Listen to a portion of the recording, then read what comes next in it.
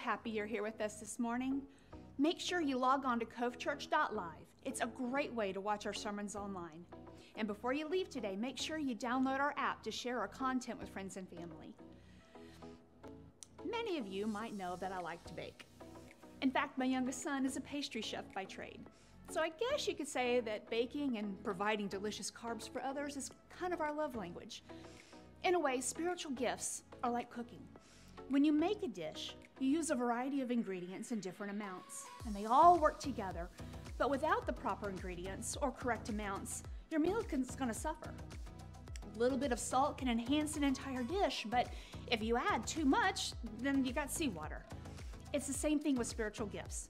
Without the variety and right amounts of people's spiritual gifts working together, the local church is going to lack something. We all have been given spiritual gifts and are called to use them in service. How can you use your gifts to impact those around you? Well, our worship team is going to be out in just a moment, so get ready to enjoy a time of worship in the next message in our Activate sermon series about the role of spiritual gifts in the church.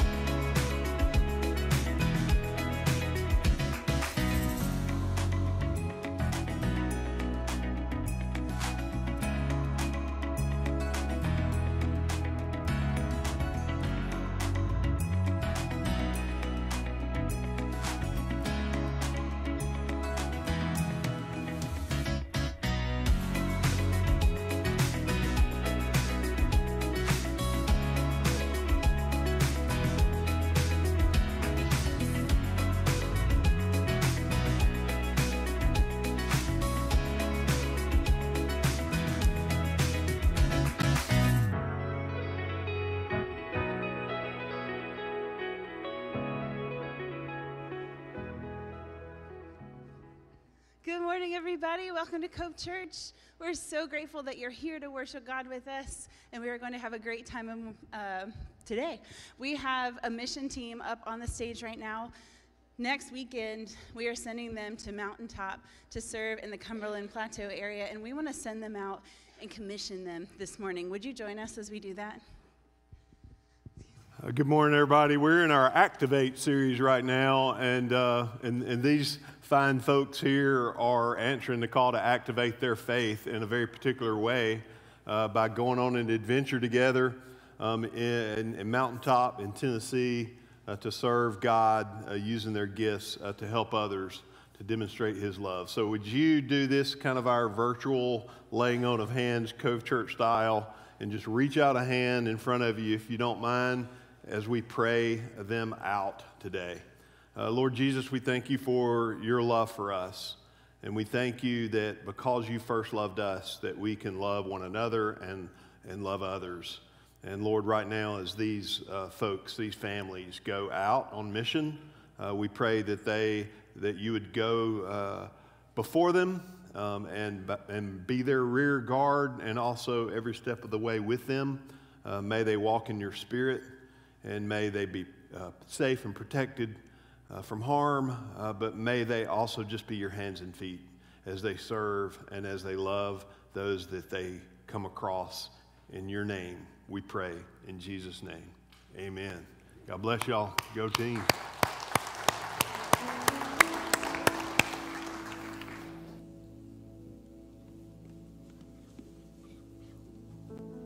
Would you stand as we begin to sing, Fix Our Eyes on Him this morning?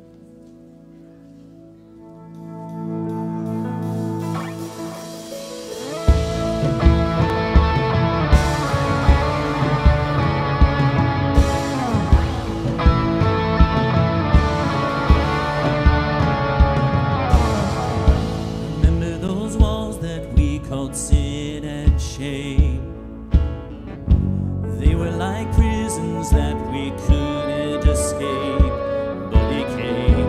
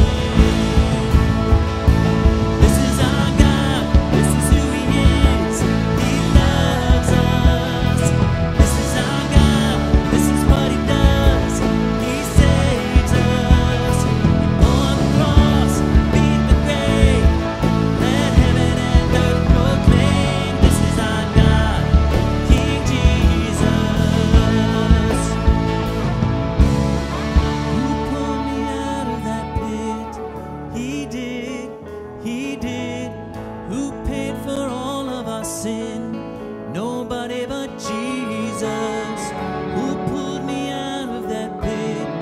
He did, who paid for all of our sin. Nobody but Jesus who rescued me from that grave. Yahweh, Yahweh, who gets the glory and praise. Nobody but Jesus who rescued me from that grave. Yahweh, Yahweh, who gets the glory and praise. Nobody but Him. This is our God. This is who He is. He loves us. This is our God. This is what He does. He saves us. On the cross, beat the grave. Let heaven and earth proclaim. This is our God, King Jesus. On the cross, beat the grave. Let heaven and earth proclaim. This is our God, King Jesus. King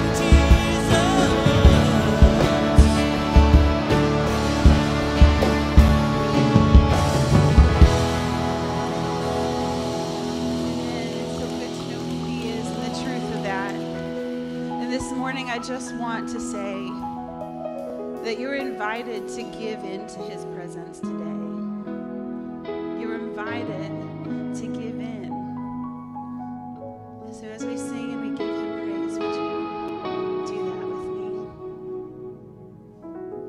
me? Lord, we find ways to be grateful and to trust in who You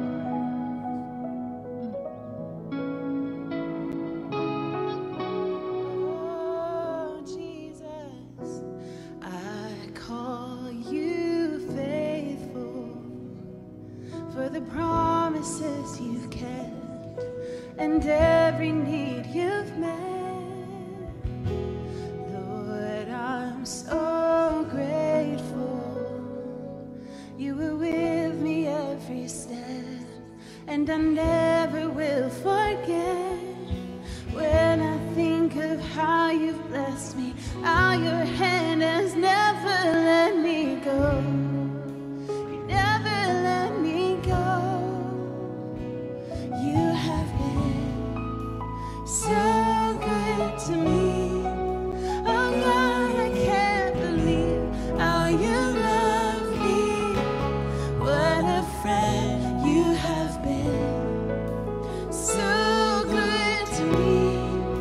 Oh God, I can't believe how You love me. What a friend You have been. Oh, You are a friend to us.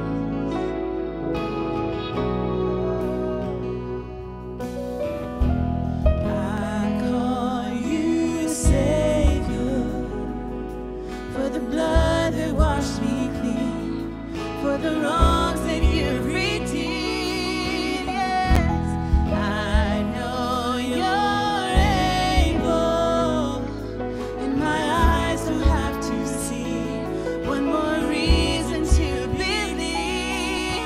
'Cause when I think of how You blessed me, how Your hand has never let me go. You've never let me go. You have been so good to me. Oh God, I can't believe how You love me. What a friend You have been. So good to me.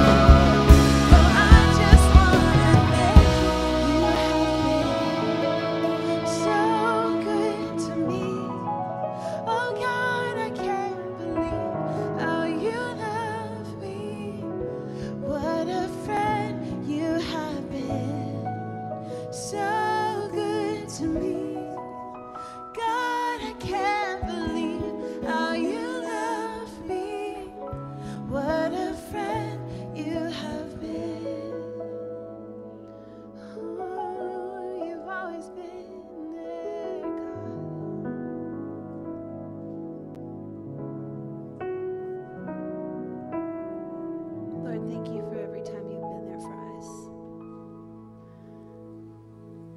I know that there are some who are still seeking you, and maybe even seeking you with great faith. As we come to you this morning, as we turn our eyes to you, would you help us to see that you are right here?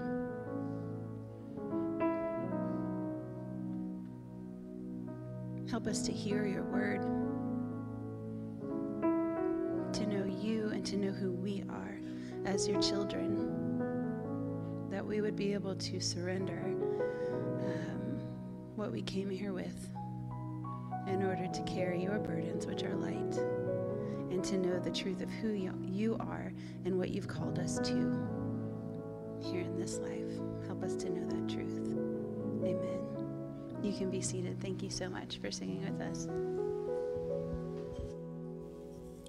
Good morning, everyone, and welcome to Cove Church. We also want to give a special hello to our online family. Whether you are new or you're a familiar face, we are so glad that you're here. We really do feel that God put you here for a reason, and we're excited to connect with you.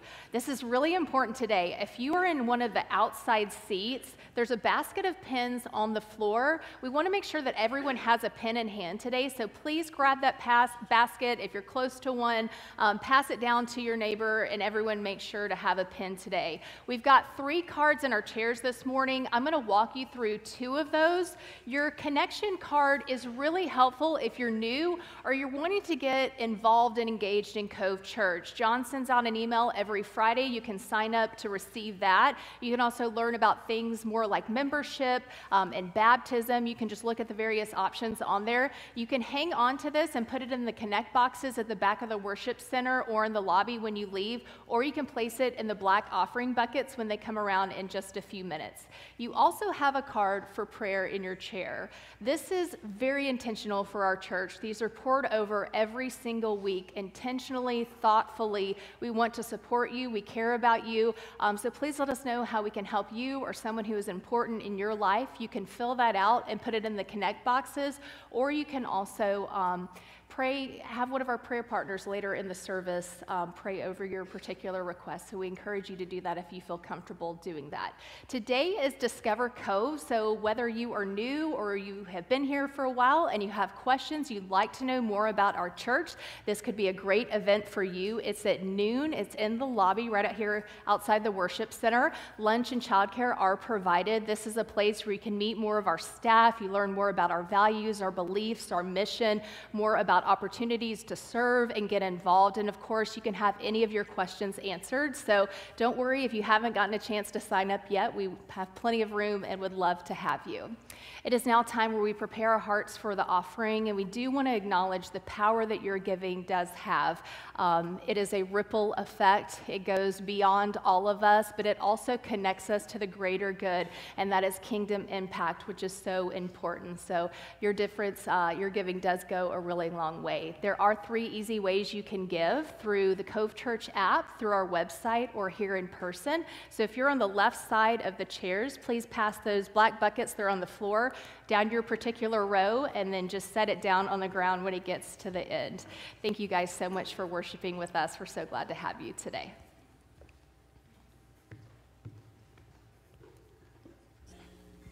Good morning. My name is Louie Canaday, and I am the director of Kids Cove, which is our children's ministry here at Cove Church.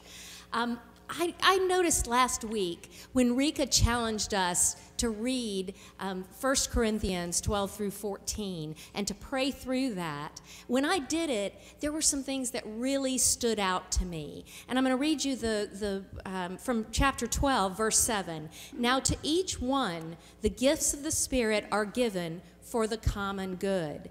And as I read that and the rest of those chapters, I began to think about the interplay between our natural talents and between the indwelling of the Spirit and the gifts that He gives us so that we can do the tasks of His kingdom in a way that we never could in our own strength and our own power. And so as I thought about that and prayed about that this week, I wanted to explore with you, where do you fit in all of that? What is the interplay between your natural talents and between the gifts that God can give you to use in His service. And I have a story that might help you if you have questions about how that all works. So here's my story. We're having a party. Well, one of us is having a party, and the rest of us are all coming. So I want you to ask yourself the question as I tell this story, who am I at the party? So maybe you're the one who's having the party. Maybe you're the host or the hostess. And if that was me, I would need to go home right now and clean up. But nobody gets to leave because this is just hypothetical. All right? So maybe you're the host or the hostess of the party. And when we all get there, you're welcoming us in. You're watching the whole time. And you're making sure that all the guests have what they need. If you see somebody who maybe needs something else from the buffet, maybe you bring it to them. Or if you see somebody that's in the corner by themselves, maybe you introduce them to a new friend. Your attention makes everything at this party run smoothly and well. If that's you, then maybe one of the opportunities for service that you might have here at Cove Church is to be a Kids Cove safety. You'd be a natural.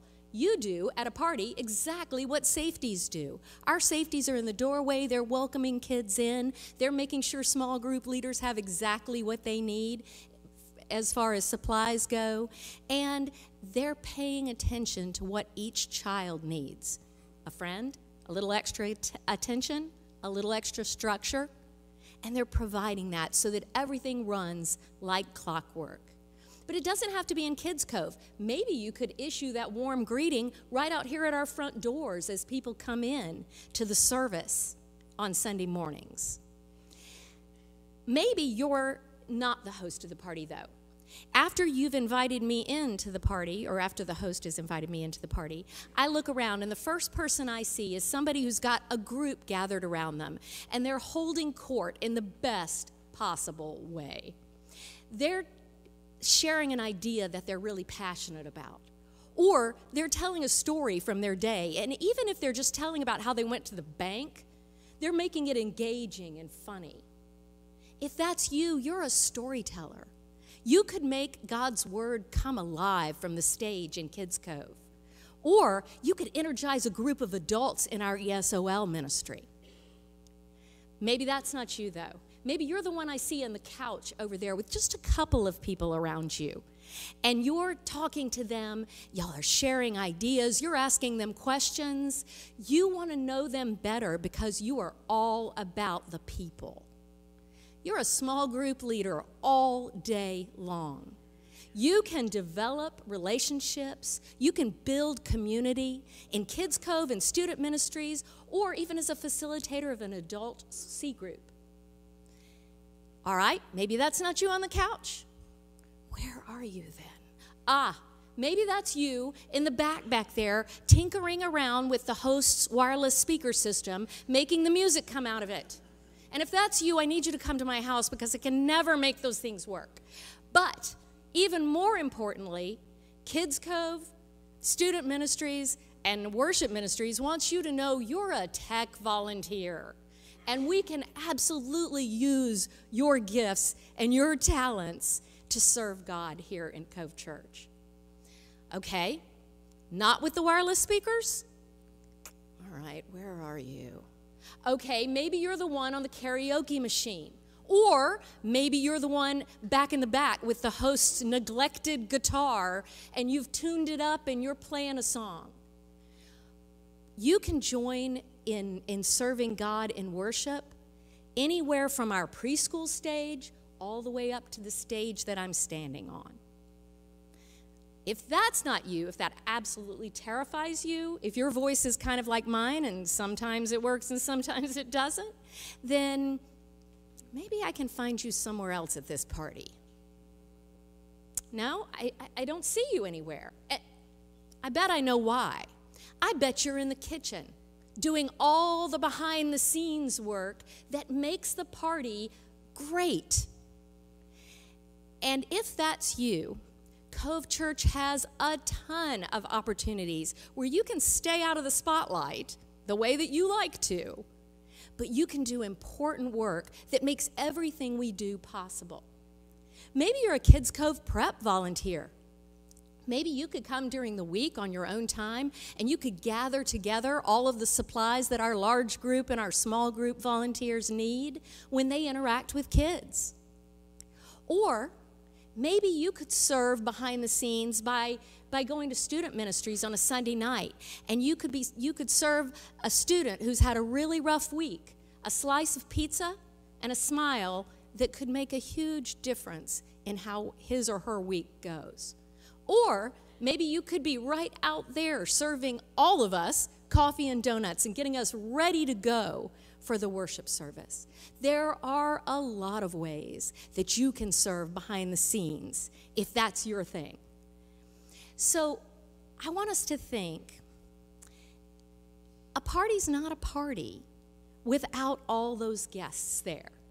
And when I look in Corinthians 12, it tells me that the church is not the church unless each one of us activates our gifts and uses our natural talents in the service of each other within this building and in the service of the wider community outside of it.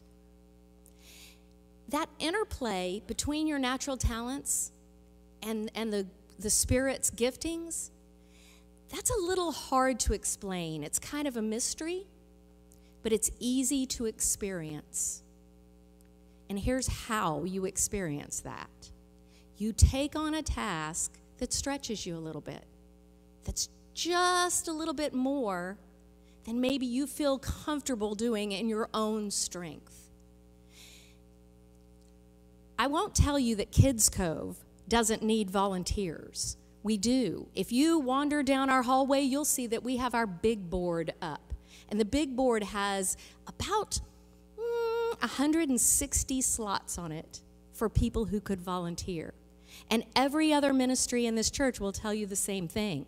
We do need volunteers to do what we do here at Cove Church and outside in the community. But Cove Church is not about putting warm bodies in a slot. What we are about is you trying something that takes maybe just a little bit more than you've got on your own, and finding out that the Holy Spirit will meet you in that, and that He will gift you with what you need to do, not just to get by, but to do a job that has an impact in your church and in your community. And so that's what we're offering, is kind of a slot in our lab. We're doing a science experiment here. And the experiment is, how does it work for you, that interplay between your natural talents and the Holy Spirit's gifting? The only way for you to find out is to try it. So here's what I want you to do right now. Pick up the Activate card. That's the one that Jeannie didn't tell you about. So go ahead and pick that one up for me. And your pen that got passed earlier. And if you know who you were at the party, I want you to write that on the top, on the side, on the bottom, anywhere. You don't have to remember what it's called. You can just say, I'm holding court. Or, Miss Louie, I can handle your speaker system. Or, you know, I'm on the couch. It's all about the people. I'm in the kitchen. Just tell me who you are at the party. And you can use that a little bit later on. When John Tanner gets up here, you're going to need to interact with that card, so keep it in your hands. And join me in praying for God's indwelling, for God's power to be in us. Dear Lord, we come before you today just grateful that part of the love that you show for us is that you send your Spirit to do the things that we cannot do, to lead us in the way that we should go. As John brings the word this morning, Lord, open our eyes and our ears and our hearts to both your word and your guidance. In Jesus' name, amen.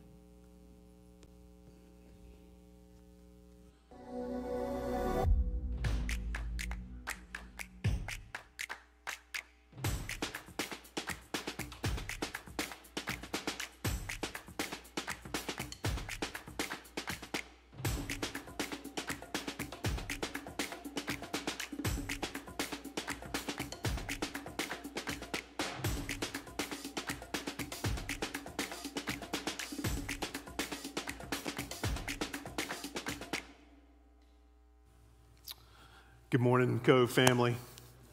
So glad to see you this morning, and those of you who are worshiping with us online, we're so glad that you're with us as we continue our Activate series. Last week, Rika got us kicked off talking about this idea of convergence.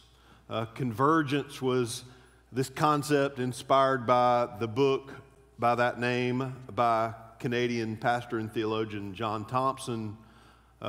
Talked about how spiritual practices or disciplines, spiritual gifts, and spiritual experiences, when those three things come together, the combination of those things and the overlap of those realities in our lives are the catalyst for a life that makes an impact for the kingdom of God. And when collaboratively we all experience those things together, then we are a church of impact that is making a difference in the world in significant ways. And so thinking about, we've talked a lot about spiritual practices lately in our church, and we've been doing a lot of work on how to abide in Christ and how to experience the life that is truly life and the abundant living through staying connected to Christ on a daily basis. In this series, we're talking about how to put that into practice and how to live out our faith that we have developed in Him in order to demonstrate His love, both in this place and to our community and the world. And today, we're going to take a closer look into this idea of spiritual gifts. And so if you have a Bible with you today, I want to invite you to turn, or the app on your phone, 1 Corinthians chapter 12. Paul's letter to the church at Corinth, chapter 12. And we begin with what is somewhat of a theme verse for this entire series in verse 1, where Paul said, "Now about the gifts of the Spirit, brothers and sisters, I do not want you to be uninformed." And that is the spirit in which we offer up this teaching this month, in this month of April. This Activate series is about this idea of the gifts of the Holy Spirit. We do not want you, our Cove Church family. We don't want you as those who walk through these doors or those who are joining us online. We do not want you to be uninformed. We want you to become aware of, if you never really thought much about this, or if you have, to really re-engage this idea. What does it mean as we walk in the Spirit and as we grow in Him, what does it mean to discover and deploy the spiritual gifts that God has given us? And so then we're going to pick up with verse 4 and read the remainder of our text this morning. 1 Corinthians chapter 12, beginning with verse 4. There are different kinds of gifts, but the same Spirit distributes them. There are different kinds of service, but the same Lord. There are different kinds of working, but in all of them and in everyone, it is the same God at work. Now to each one, the manifestation of the Spirit is given for the common good. To one, there is given through the Spirit a message of wisdom. To another, a message of knowledge by the means of the same Spirit. To another, faith by the same Spirit. To another, gifts of healing by that one Spirit. To another, miraculous powers. To another, prophecy. To another, distinguishing between spirits. To another, speaking in different kinds of tongues, and still another, the interpretation of tongues. All these are the work of the one and same Spirit, and He distributes them to each one, just as He determines. So the eye cannot say to the hand, I don't need you. And the head cannot say to the feet, I don't need you. On the contrary, those parts of the body that seem to be weaker are indispensable. And the parts that we think are less honorable, we treat with special honor. And the parts that are unpresentable, we are treated with special modesty, while our presentable parts need no special treatment. But God has put the body together, giving greater honor to the parts that lacked it, so that there should be no division in the body, but that its parts should have equal concern for each other. If one part suffers, every part suffers with it. If one part is honored, every part rejoices with it. Now you are the body of Christ, and each one of you is a part of it. And God has placed in the church first of all, apostles, second, prophets, third, teachers, then miracles, the gifts of healing, of helping, of guidance, and of different kinds of tongues. Are all apostles? Are all prophets? Are all teachers? Do all work miracles? Do all have gifts of healing? Do all speak in tongues? Do all interpret? No. Now eagerly desire the greater gifts. May God add his blessing to the reading of his word. And so it's important for us at the outset to understand the problem that Paul is addressing here. This is his first letter to the church at Corinth. And this city of Corinth was a wealthy, very prosperous, bustling urban center in the midst of this Greco-Roman culture of the day. And this minority, little upstart movement of this church plant that Paul had established there is growing rapidly. And they are in this place of kind of a division apparently over this issue of giftedness. And so they particularly have a lot of expressiveness in and around some of what are the more dramatic gifts, if you will. You know, gifts like glossolalia in the Greek, which is the speaking of an unknown tongue as a part of their worship experience. And some of these more ecstatic type gifts and gifts of healing and miracles and those types of things. And so as Paul addresses the issue of spiritual gifts, part of what he's addressing is this disunity, or this thing that was kind of part of the cultural experience there in Corinth, which is kind of a pecking order. That there is a hierarchy of like, and it's part of their cultural experience, but now it's in the church.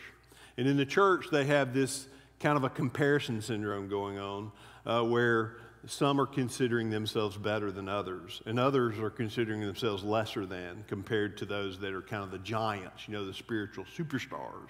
So they had like 5-star Christians, 4-star, 3-star, 2-star, 1-star.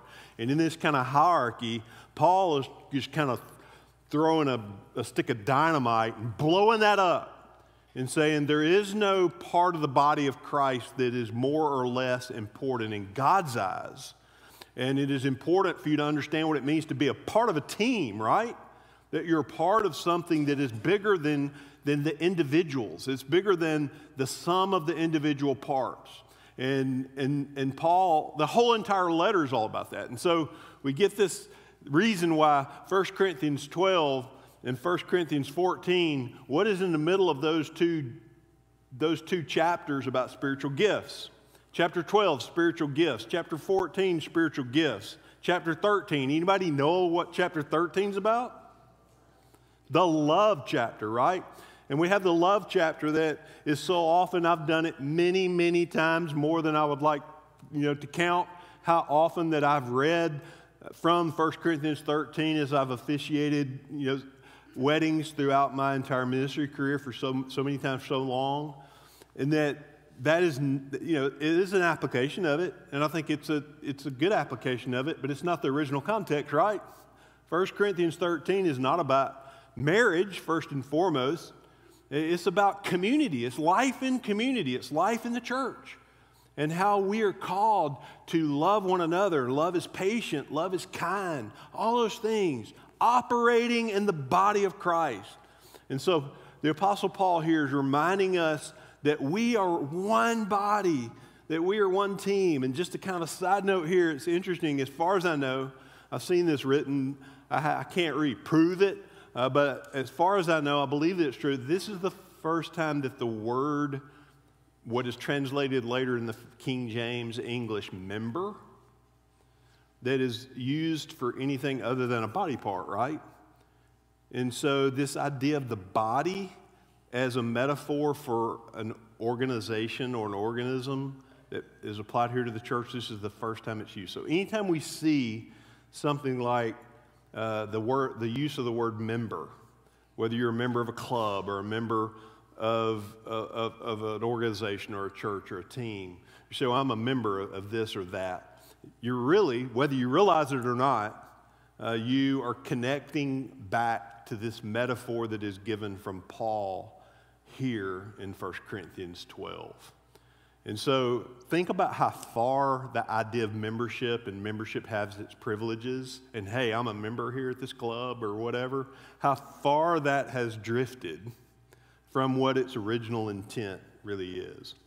And what I want us to do today as we talk about spiritual gifts is understand that the context here is that Paul is helping them understand, hey, you're all members. You're all different parts of something that is a part of a greater whole. And when we lose sight of that, then that's when the backbiting and the comparison syndrome and the conflicts and all the disunity, that type of thing is inevitable, just like it is on any work team that you're a part of or any athletic team that you are part of or that you've seen, is that as soon as we start thinking about me, myself, and I, then we lose sight of the greater whole and the greater good that we're all called to be a part of. But within that context, I do want us to see in that diversity of gifts within the unity of the body of Christ, what it means to discover our spiritual gifts and activate them as a part of the greater body of Christ this morning. Someone said many years ago that football, now that March Madness is over, we can start preparing for football season, right? Football is 22 people on a field badly in need of rest and 40,000 people in the stands badly in need of exercise. And so one of the things that Paul will say here is this is not just about a few stars. This is about all of us being not spectators or not lesser than the persons that might be more visible within the body of Christ, but that we are all part of something, that we're doing something together. Anybody heard of the Pareto principle? You know what the Pareto principle is? The Pareto principle is like the 80-20 rule. And in this idea, there's a certain, I'll admit, inevitability about it in nature, even in some ways, but in organizational kind of sociological realities, is that the 80-20 rule is that like 20% of the people do 80% of the work. 20% of the people in the church context, so typically 20% of the people do 80% of the giving in a local church. The Pareto principle is pretty predictable. I mean, it does play out quite commonly. But can I just name this? It's not God's plan for His church. It's not biblical. It's not God's best for us to operate according to the 80-20 rule. God desires us all, not just so we can get stuff done, but so we can actually be His body. His desires for every single person who is called by the name of Jesus, who is a follower of Christ, who has the deposit of the Holy Spirit in them as a believer, be activated and involved through a local church, our local church or otherwise, and also beyond the local church in our communities and in the world. And I just want us to think about how we all, our church and most churches, we fall short of that, don't we? We fall short of that ideal, and there's a gap. And that gap is where the opportunity for growth and transformation and change exists, organizationally or individually, corporately or individually. And I want us to really just imagine what that might look like. Because without you activating the gifts that God has given you, without you discovering and deploying those gifts for the glory of God and for the benefit of the common good of his body and his church and of our community, then we're really kind of operating not at full strength. I'm a big golf fan. My favorite probably sports event of any sports event is the Masters. My wife is in Charlotte, North Carolina with our grandson right now because my grandson's father, my son-in-law, and his dad are at the Masters, and I'm very jealous. I'm jealous of them. I'm jealous of my wife. I'm jealous of everybody right now. So they're all doing really great stuff, but I'm glad to be where I am, and I found myself in Louie's story, and as she's telling that story, I thought, yep, I think I'm doing the right thing right now. Just up here telling stories. And so, but I'm glad to be here, I really am. But I love the Masters. It's my favorite sports event. And I really got so inspired after day one that just against all odds that Tiger Woods was playing good golf despite every potential barrier on Thursday and Friday, and then made the cut and broke the record for that. And then yesterday, so I'm just kind of watching it on my computer yesterday as he began his round, and he started off okay, and then he began to falter. And he faltered and shot an 82, which, by the way, is still good because even though that sounds terrible for someone of the greatest golfer of all time, by some accounts, he's certainly one of the two or three. And, 82 is horrible by his standards. But I don't know many people that could go out, Spike, even maybe now at your age, could you go out and shoot an 82 with that tee box on that? Maybe. But you're the only person I know that could. So very few people could go out and shoot that score. But for him, by his standards, it's terrible. So why did he shoot an 82? It's because his body is failing him after all of his surgeries and his accident and all these things.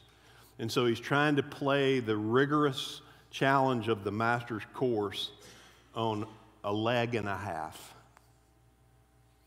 He doesn't have the full use of all the parts of his body that are necessary for him to function to his fullest potential of what he once did. And so just think about that as metaphor for just a moment. What we are versus what we could be as a church. If we are functioning not with a leg and a half, but we are fully functioning as we each activate our part of the body, then we can fulfill the best of what God has in mind for us. And that's really what this Activate series is all about, is imagining what that would look like. But there are barriers, let's just be honest. There are barriers to that. You might call them excuses, but for some they're kind of real, some are perceived barriers, and some are just excuses that we have, like Moses had excuses, all kinds of excuses, as to why he might not be the one to answer God's call in his life. I don't feel qualified. And just realizing that God, doesn't call the qualified. As the old cliche goes, he qualifies the called. But it's true. I don't have time, which is a matter of priorities. I'm afraid. I have fears. Maybe there's apathy. Maybe there's a certain consumerism that's such a part of our culture. It's a part of the church. We go in order of what we get out of it rather than what we give. For some, there's burnout, or maybe you've been burned, or maybe you're just tired. There's all kinds of reasons. But what I believe is that strategic gifts-based service, and not just filling slots, is that when we do that, we can be both fruitful and fulfilled in that. We can make the most difference when we discover our gifts and serve according to our gifts in a way that is properly boundaried in the right rhythm, in the right pace, that we can do so in a way that will be not only fruitful and impactful, but also very fulfilling, full of joy. in that kind of service. And that's when we really discover our gifts and serve according to that. So very quickly now, I want to go through some just basics about this idea of spiritual gifts. What are spiritual gifts? One definition is a very simple definition I like. It's just this, it's special abilities that God has given you to share his love and serve others. Special abilities that God has given you and to share his love and serve others. And it's different than natural abilities or talents, though it can be related to them, but not always. As we circled up to pray this morning as a worship team and all the different, in our little circle of prayer, there's all these different gifts, all the kinds of things that Louie was talking about in her party example were right there in our circle as we prayed. And we reflected on that some of us use natural gifts that God has given us, but then the Holy Spirit comes alongside and magnifies that giftedness so that giftedness is glorifying God and ministering to people. And so you can play an instrument or sing a song, and it's not just a performance. It's an act of worship. And the difference there is consecration. It's the commitment that we make and that we come broken and humble and say, God, use me in order to glorify yourself, in order to communicate your love. And as we do that, then we take maybe a natural ability, but it is also done in a way that is spiritual. But sometimes the spiritual gifts are just completely different. And even in some ways counter, to our natural giftedness. Some of the people I know that are most gifted, for instance, in the area of evangelism, that they've been given a gift of evangelism, that people tend to they have a way of leading people into a personal relationship with Christ, are by nature shy. They're not like salesman type personalities, but yet God has given them this spiritual gift that is supernatural. And I think God loves to do that. God loves to surprise us, right? He loves to give us something where that has to be God. And I could give many examples of that, but that has to be God because it's certainly not me. And so this idea of spiritual gifts is different than natural abilities or talents. It's also different than acquired gifts, something that we develop over time. Any of us, if we put our minds to it, there's certain things that we can't do that then we can do, whether that's play an instrument again or whatever. But this is something beyond that. This is something different than that. And in the book, Convergence by John Thompson, he references Robert Clinton and the kind of categories that he gives 3 buckets or 3 kind of categories of spiritual gifts: love gifts, power gifts, and word gifts. And, we don't have time to go into a deep dive into all the different gifts that are listed in the scriptures, but they're through different verses, different chapters like 1 Corinthians 12, Romans and 14, Romans 12, 1 Peter 4.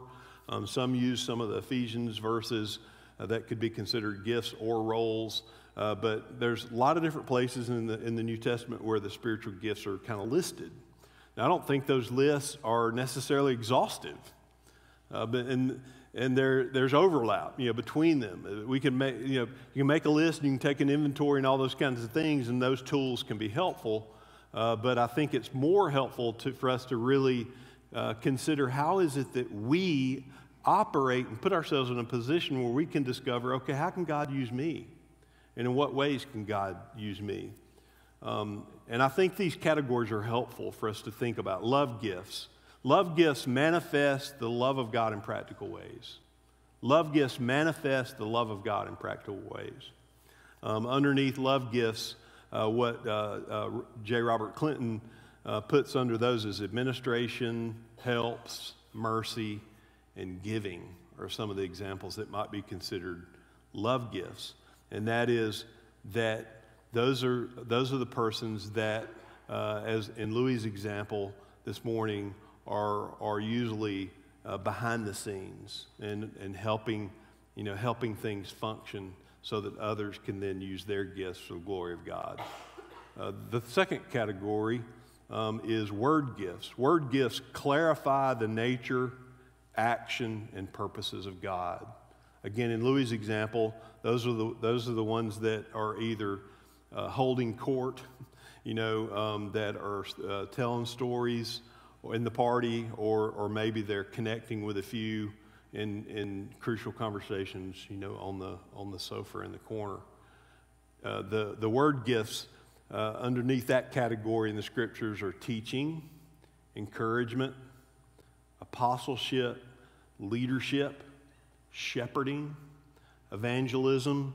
All those are examples of how God gifts some people to use words in order to speak God's truth.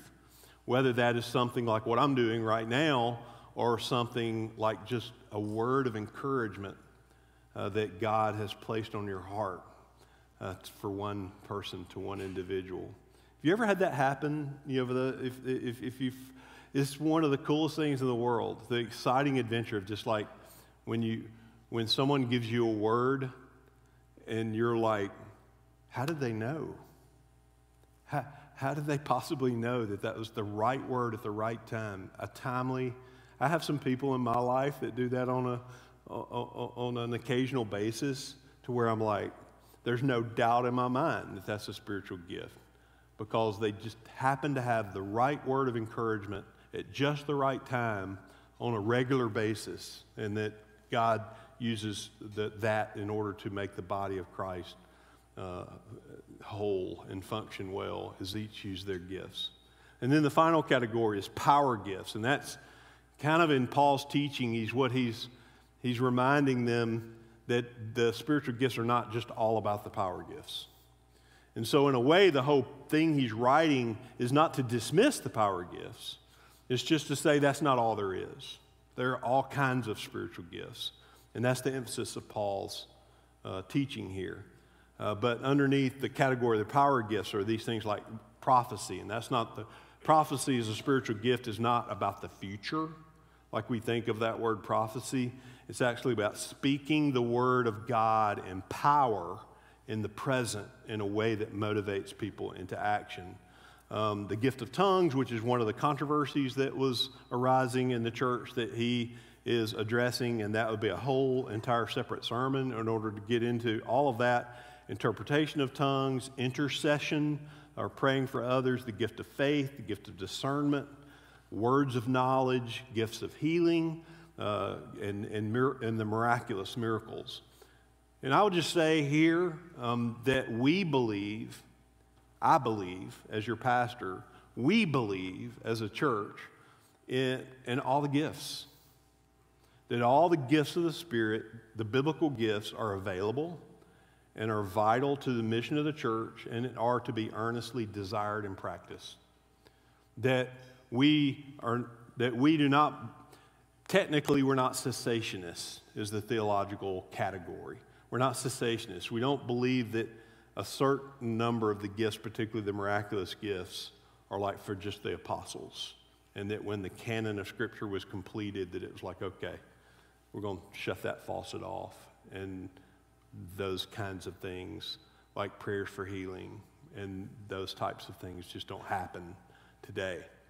And that's important, for us to at least know, okay, this is what we believe. That we believe that the Holy Spirit is powerful and real, and miracles still happen today. But let's just be honest, it's also kind of weird. It can be spooky if we're really honest at times. And I think that's mainly because there's the counterfeit out there, isn't there? There's examples of those that have been fanatical and sensationalistic as it relates to things like healing is, I believe, a beautiful spiritual gift to pray for healing. But then you have like televangelists, self-proclaimed faith healers that have given that whole idea a real black eye. And so, but here what I'd ask you, how do you know that there's such a thing as how would you be trained to identify a counterfeit bill? You know, someone is trained to identify a counterfeit bill by becoming very intimately and intricately knowledgeable of the real article. Know what the real thing looks like so you can identify the counterfeit, right? Every time there's a counterfeit of anything, it's because there's something authentic that that it's contrasted to. And so I would just say that about the power gifts, and that's part of what the Apostle Paul would say about spiritual gifts. I do not want you to be ignorant. I do not want you to be uninformed. That this possibility that the Holy Spirit can work in power and desires to work in power in and through us and in and through His church is something we don't need to, because of the counterfeits out there, allow that to keep us from the authentic that God would have for us. And so I want to say that there's certain traps that we should avoid as we prepare to close today. The traps are related to spiritual gifts that I think are important for us to avoid are, one, comparison, and that's what Paul is addressing here. And that is to look at someone's gifts and say, well, their gift is more important than my gift. Paul's whole approach to this letter is like, don't do this. In fact, in this very letter, you talked about comparisons are odious. Comparisons are not, it's not God's will for us to compare ourselves to one another unfavorably or favorably. You know, and to say, I'm better than you or I'm not as good as you related to the spiritual gifts. That it actually cuts against the whole entire purpose of the gifts. The purpose of the gifts are so that we're better. You know, it's like on a basketball team, you got point guards, right? And then you got the big man down low. And if every person on a basketball team is 7 feet tall, it's probably not going to be a very good basketball team. But if everybody on a basketball team is just 5'11", probably not going to be a very good basketball team. Because we need each other. We're better together. And so no one should ever say, well, you know, I wish I was as tall as you, or wish I was. We need to look at one another's and value one another's gifts. So comparison is a trap. Projection is a trap. Projection is when I think I have a certain gift, and then I think other people ought to think the way I think or work the way I work because I come from that position. It's my vantage point. If you have the gift of administration, you know, and then you're in a team and some people don't have the gift of administration, right? It's so easy to just think, why do they operate the way? Why can't they do things? Why can't they be on time? You know, why can't they get their work in? You know, in an orderly. And I'm not condoning irresponsibility, but I'm just saying we're different, right? And if we really understand and value one another's gifts, then we will resist the tendency to project the gift that we have on others.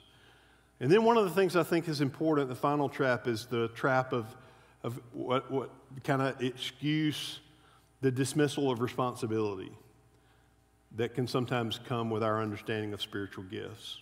It's a beautiful thing to discover and deploy your spiritual gifts, but sometimes there's a little bit of a shadow side of knowing what our gifts are. And that is, we can think that there's a whole other 99% of what it means to follow Jesus that we could say, I don't have to do that anymore. Like, for instance, the gift of mercy. There's a spiritual gift of mercy. And it's easy, as far as caring for the poor, for someone to say, oh, boy, I'm glad people have that gift. I just don't have that gift, right? I don't have the spiritual gift of mercy. And so I'm just going to be kind of all about the truth and, doing Bible study or whatever. I don't have the gift of mercy. That's for other people that have that gift.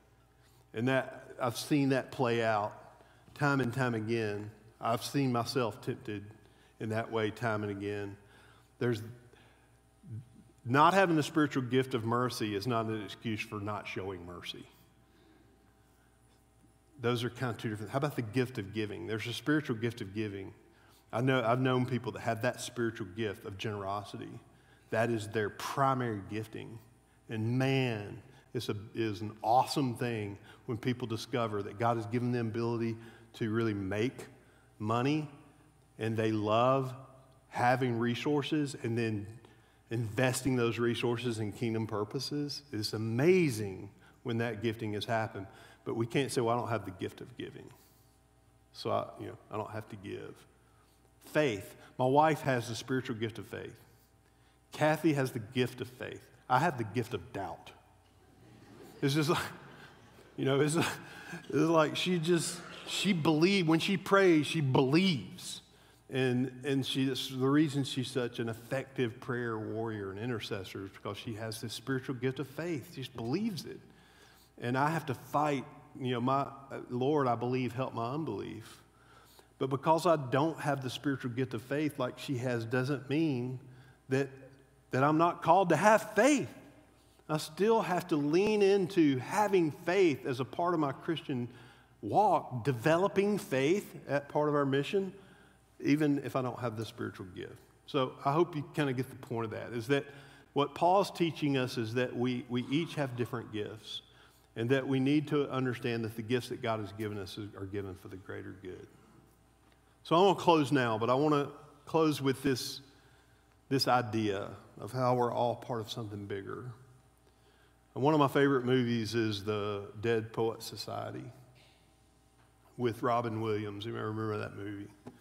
Very powerful movie. It's kind of known primarily for the line, Carpe Diem, seize the day.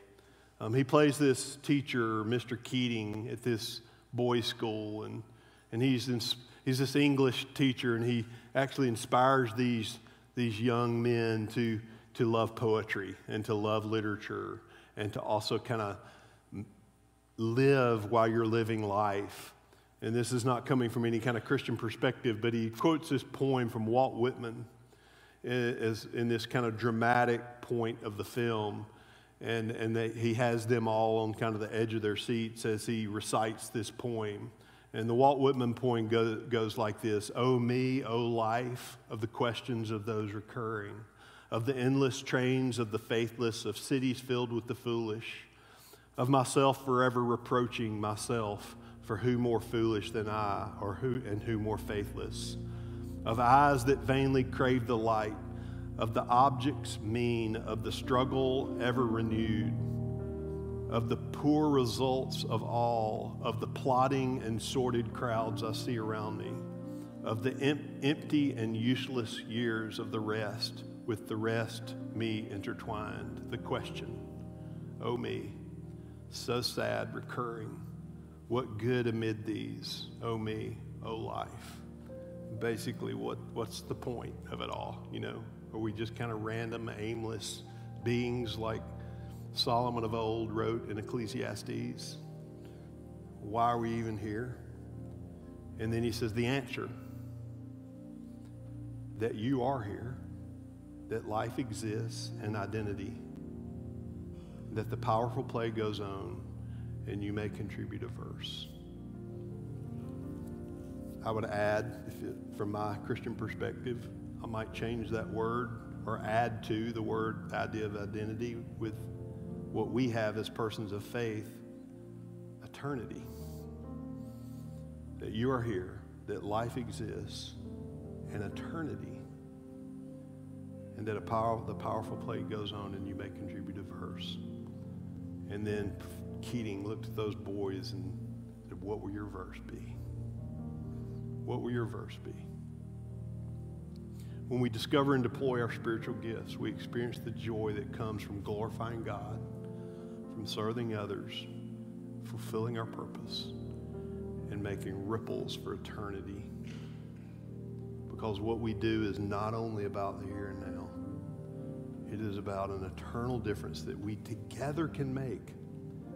And from the most obvious and visible parts, like the part that I'm privileged and called to do right here, doing my best to use the gifts that God has given me, that I discovered over time. How did I discover it? By experimentation. Somebody said we need a teacher. would you teach? And I said, I'll try. And then something kind of clicked, right?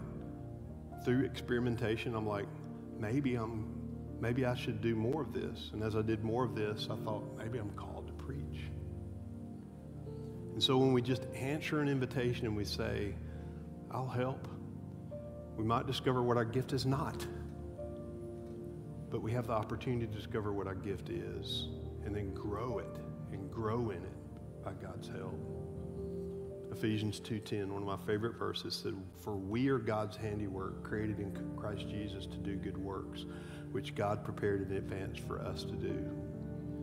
And I was meditating on that verse this week as I put it in the conclusion of the message.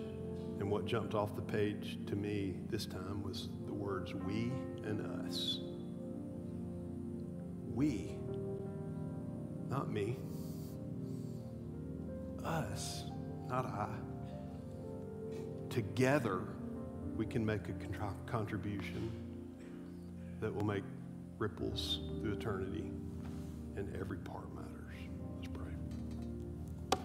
God, we thank you for your Holy Spirit. We thank you for the gifts, but more, we thank you for the giver, that we are blessed to experience the winds of your Spirit, and through that, your grace, your forgiveness, your redemption, your salvation, but more than that, a purpose and a calling that you have given every single one of us. We're all gifted if we are new, and we're all called to be a part of what you're doing inside and outside your church. Lord, lead us and guide us as we discover and deploy those gifts as a family. One body, many gifts, one Lord, one calling. Help us, Lord, to lean into that more intentionally and fully. We pray in Jesus' name. Amen. We're going to close with one final song, and our invitation this morning is twofold. I would invite you to please take this card that you were given, the Activate card, and I would just challenge every single person in this room to consider filling this out and turning it in. We're actually going to do that together as a family up front. So think of it as like we're taking communion, right? We're each going to come up and not take, but give and offer our consecration to Him. There's a place on there that says, I'm already serving.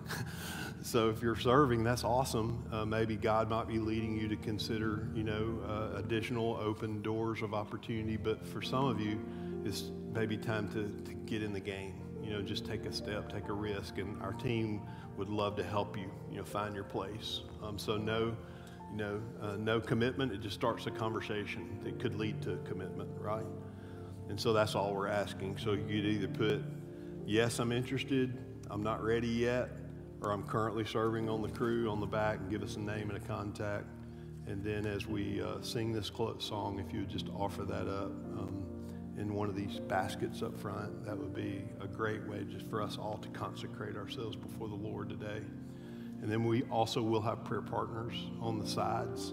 And so if you just have a prayer need, or after you place your card, if you just want us to pray over you about what we're talking about today, or any other need that you might have.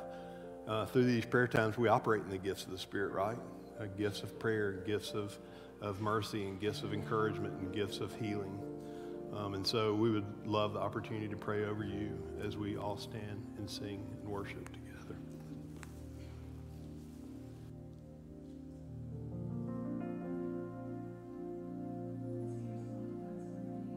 That out, and you stay seated.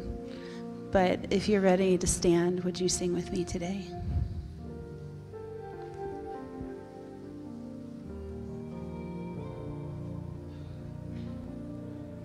In the crushing, in the pressing, you are making new wine. In the soil I now surrender. You are breaking new ground. So I yield to you and to your careful hands. When I trust you, I don't need to understand. Make me a vessel, make me an offering, make me whatever you want me to be. I came here with nothing, but all you have given me. Jesus, bring new wine out of me.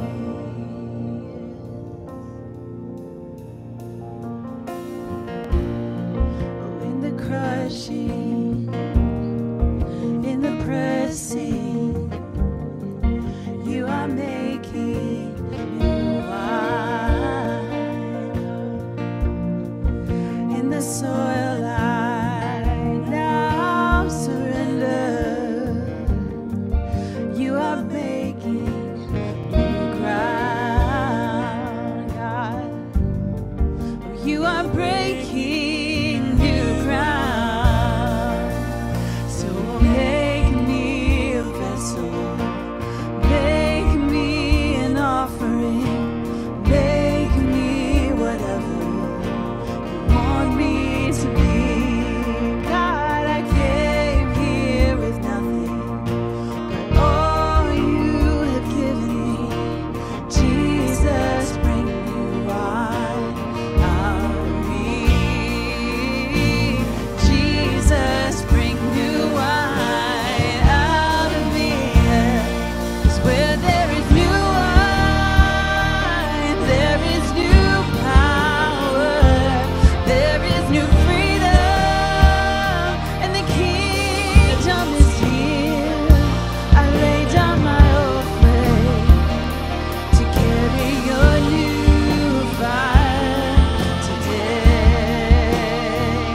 Oh, your new fire, 'cause where there is new wine, there is new power, there is new freedom, and the kingdom is here. Yes, I lay down my old flame to carry your new fire today.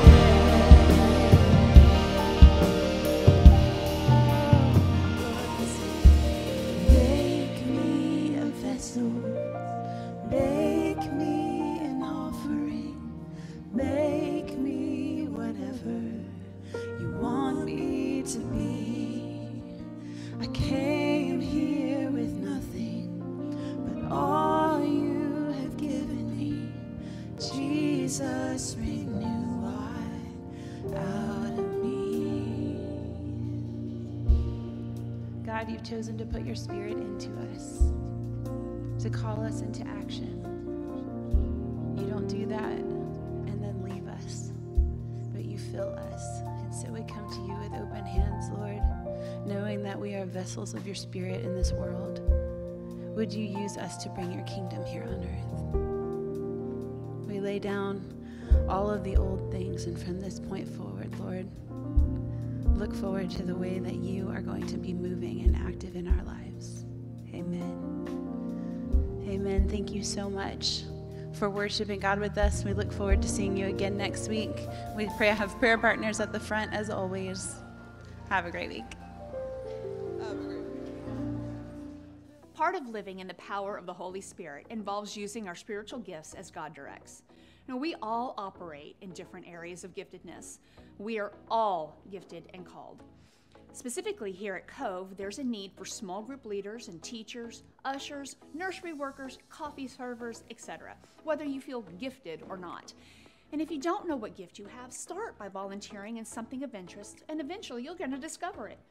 Consider signing up for the crew on our website at covechurch.com and see what gifts God has given you. We look forward to serving with you. Have a great week, everyone.